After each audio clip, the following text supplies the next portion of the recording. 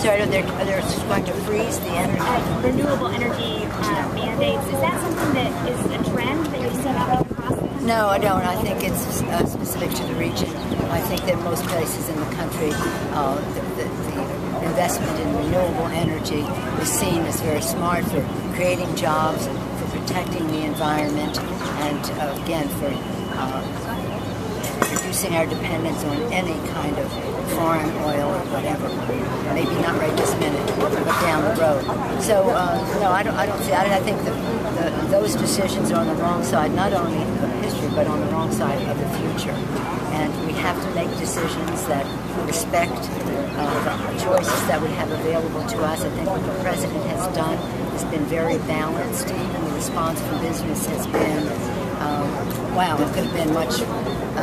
We thought it was going to be more drastic, but it's balanced and it's respectful, and it is the way of the future.